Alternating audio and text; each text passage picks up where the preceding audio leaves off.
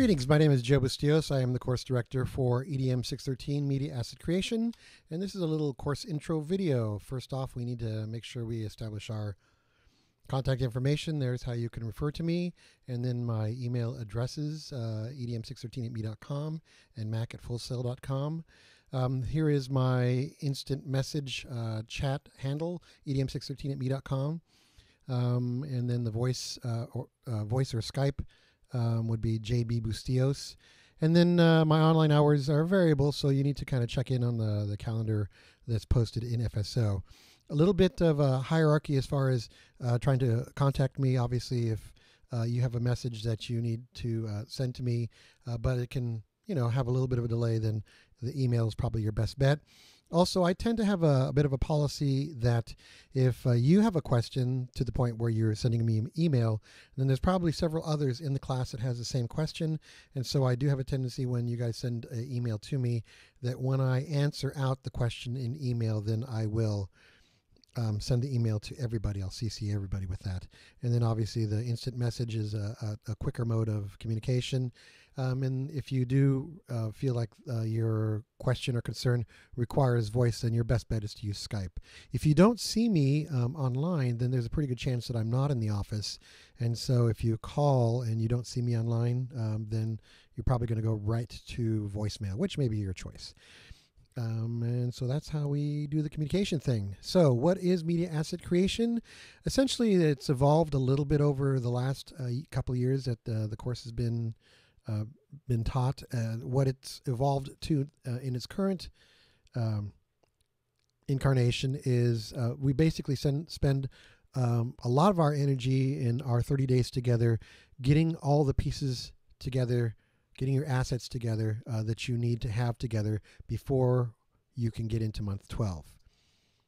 Always kind of with a realization that part of our focus is on the usage of our media, and that we want to make media an ally in whatever we do, whether it's this program or our teaching or our profession.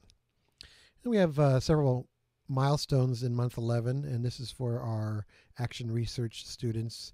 Week 1, we got a lit review. Week 2, we have the actual AR website. Week 3, we have the abstract is due. Week 4, we have a publishing leadership project and a wimba sharing that we'll be doing during that week. And then also for our thesis students, week 1 will be your content proposal. Week 2, actually there's nothing week 2. Week 3, you have your thesis final draft.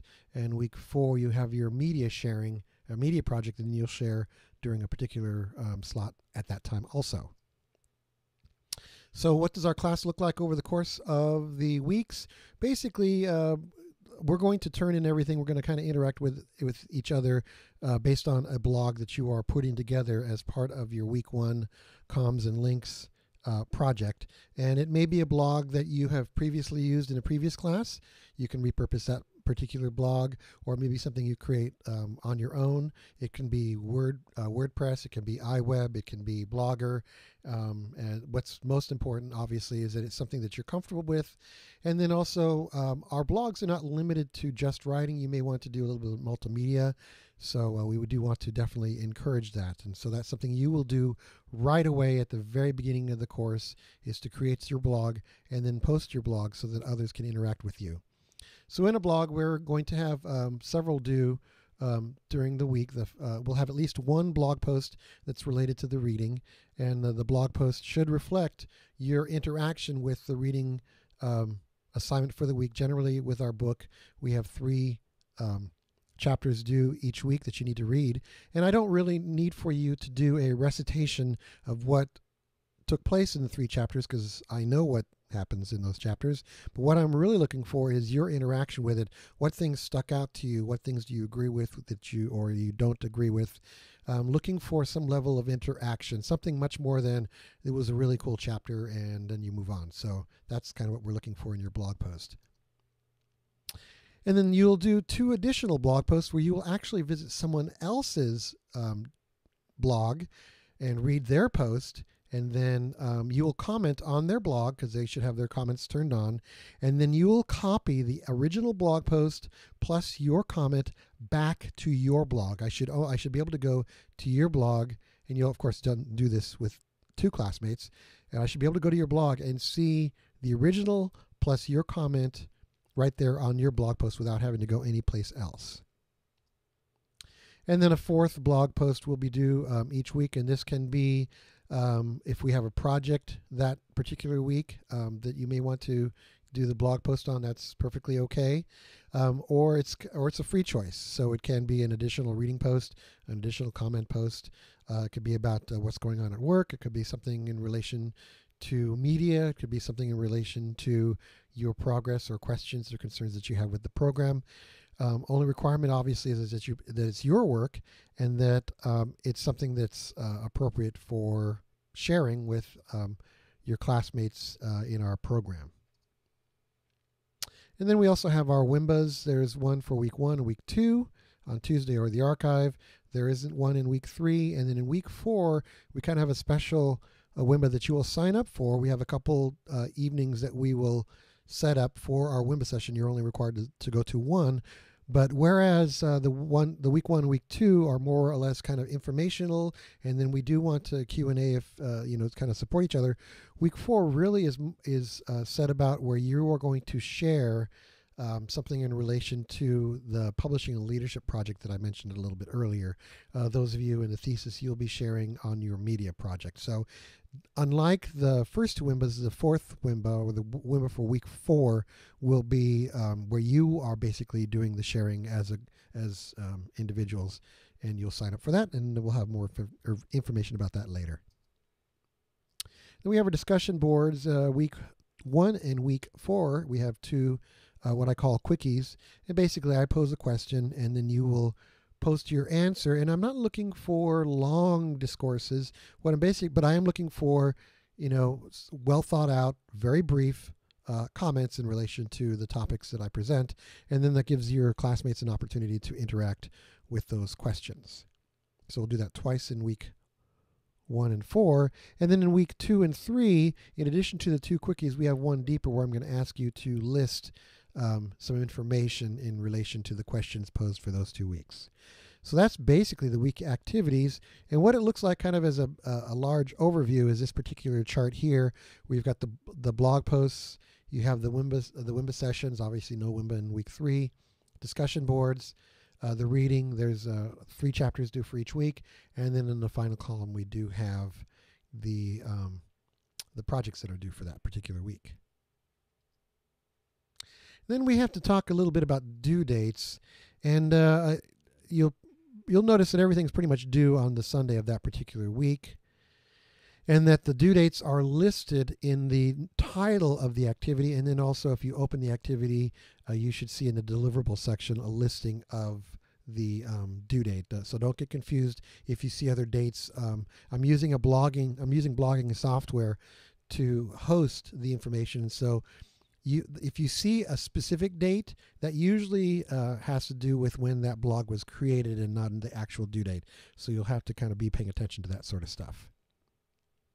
And then us being in month 11, we're kind of limited in terms of being able to grant extensions, because everything that we do really has to get done within the 30 days that we have for our month.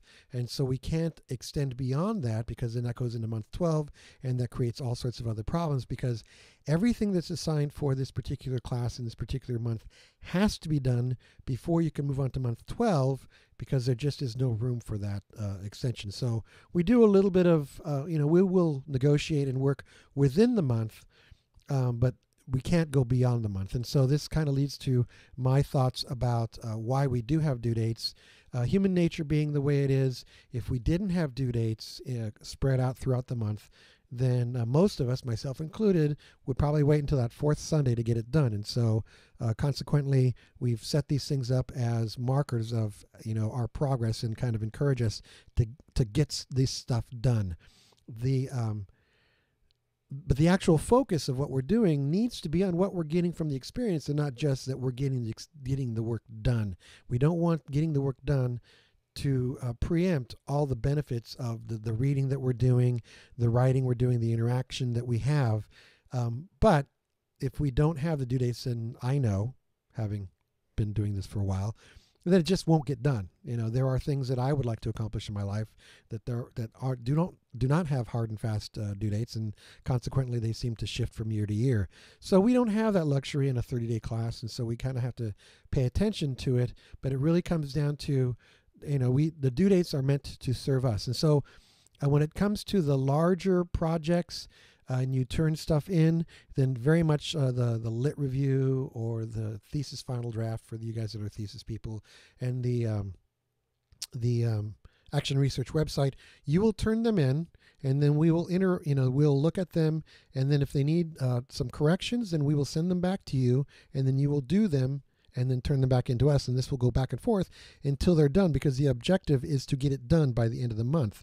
There will be no penalties for these sorts of corrections, and the more you work with us, and the better these sorts of things tend to work out. But it is one of these sorts of things where we do need to get things done in a timely manner, primarily because of the load that we're under, and because we're sitting at the very end of the program, we don't have any time to kind of let things slip. Now, when it comes to the actual stuff that we do in the class, as far as the blogs and the discussion boards, particularly the discussion boards, if you don't do week 1 discussion board until week 4, well, it's kind of like the party has left that room.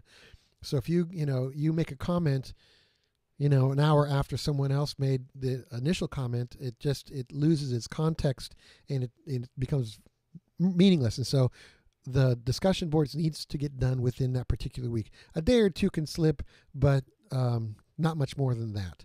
So, and then of course it's basically up to me whether or not I accept late work. I will work with you because my intention is for you to accomplish all the things that we need to get done.